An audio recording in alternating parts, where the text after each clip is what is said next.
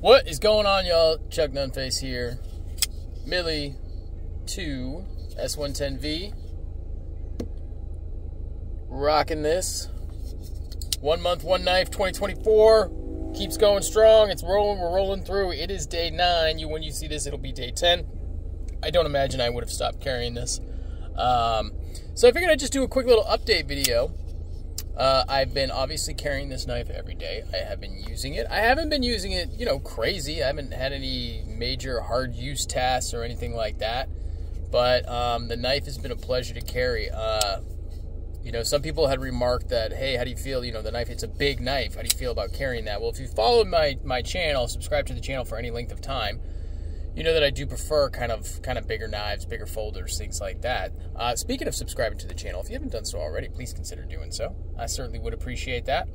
Remember to like this video, share it out there, drop a comment if you see fit. All those good things help me out with the YouTube algorithm. So yeah, this has been it's been very easy in the pocket, whether I'm wearing jeans or slacks or I've worn suits a couple times since having it. Now, when I'm wearing a suit, I don't use the pocket clip. I don't clip it to my pocket. Most suits you'll see, if you wear suits, excuse me, the air quality is just iffy at best. There's been a lot of allergies going on right now in my neck of the woods. Yeah, if you wear suits, you may notice when you on your right hand pocket, a lot of times you'll have a little mini pocket, like a change pocket, a coin pocket, or maybe it's to put a key or something like that. But this will nestle nicely in there. The pocket's only about that deep, but you can just kind of put it in there and keeps it in one place. Alternatively, if I'm wearing a suit jacket, I might just put it in my suit jacket. So it's really been no problem. I would do that with, unless it was a very light gentleman's folder, I would probably just go ahead and do that regardless of what knife I was carrying at the time. So yeah, it hasn't been an issue carrying it. Yeah, it's tall blade. It's as tall as the PM2 at least. I don't have a PM2 to compare it to, but it's at least as tall as the PM2. But I mean, it just hasn't been a big issue for me. I really don't care much else. I don't carry much else in my knife pocket. Like, so for instance, I'm wearing jeans today, and it just goes in the pocket. And if I really got something else in that pocket, I have no problem. You can't see it's off camera, but I have no problem, putting my hand in my pocket. It's not a big deal. So yeah, I mean, carrying this knife has been no problem. Using the knife has been also no problem. I've processed quite a bit of cardboard. The other night, it was Wednesday night or whatever it was. It was before recycling was getting picked up, and I had a bunch of boxes, Amazon and whatnot. And I processed a bunch of cardboard. Some of it really thick. So we bought like a pressure washer, so that was like really kind of thick, heavy duty cardboard, and broke that down, no problem. Now the edge, I'm still on the factory edge, and I do want to sharpen it, but the factory edge is really good. It's a bit uneven. I kind of remarked on that already, but it's still really good. It was very sharp from the factory, and so I haven't taken the time to. I may do it this weekend if I have time to just get it on the KME and just put a fresh edge on it. We'll see. But it was the flat of the blade was suffering a little bit after the week or so that I've carried it, and it wasn't. I mean, it was still sharp. It was perfectly serviceable as a working edge. But after breaking down all that cardboard, I stropped it. And I don't know what it is. I think it was a mental thing.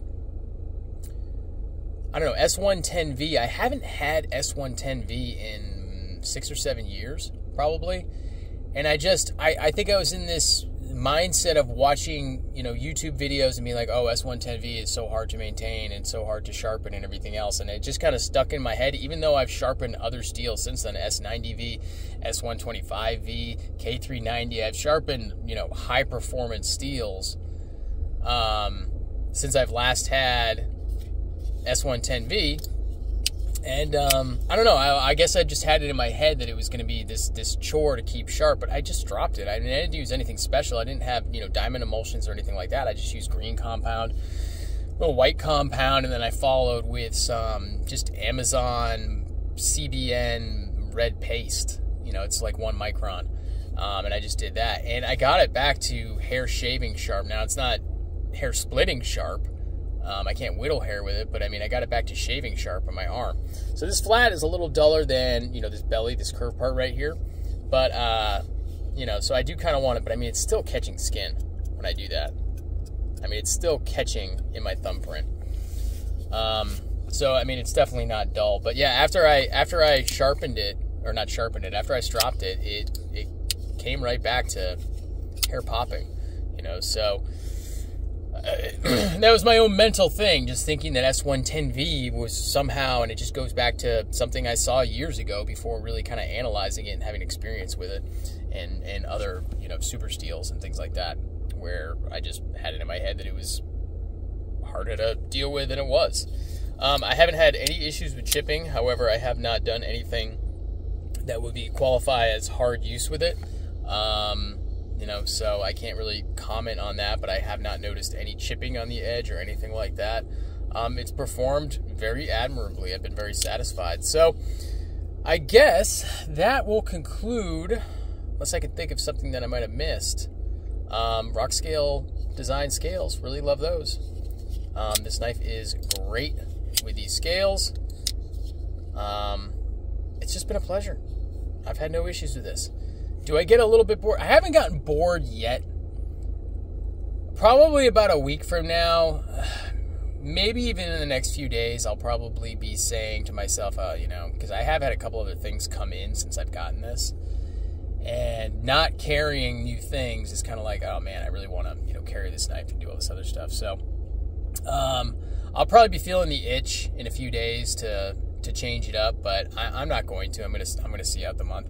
And you know, interestingly enough, people who just normally carry a knife and they're not, you know, knife idiots and knife nuts and everything else, where they're like, they don't get it. They're like, just carry your knife, dude. And I used to be that way. I used to just put a knife in my pocket. I carried a Benchmade Gravitator, Mike Snowdy design. I carried a Benchmade Gravitator every day for like, I don't know, 7-8 years, something like that. And I just never even thought about it. Maybe 5 years. I don't know how long it was, but I never even thought about it. And then, I don't know, I just started getting new things. And, yeah, I just kind of got into the Instagram thing and everything else. Speaking of which, at Chuck_Nunface, give me a follow there. I just started getting into posting on it and everything else and getting into new stuff. And so, you know, here we are. But yeah, most normal people have no problem carrying one knife for years, let alone for 30, 31 days for, you know, the duration of a month. So it's kind of a problem that's just unique to knife people. So if you're not one of those people, you know, this type of stuff, this type of contest, so to speak, this type of content probably just isn't for you. Yeah, if you're participating in this challenge, or you have done in the past, you're considering, you know, maybe something like this does interest you. So in any case, I'm going to wrap it up with that. Stay tuned for another installment of 1 Month, One Knife 24 with the Spyderco Military 2 in S110V and titanium scales from Rock Scale Design. And I will leave it at that. Peace out, y'all.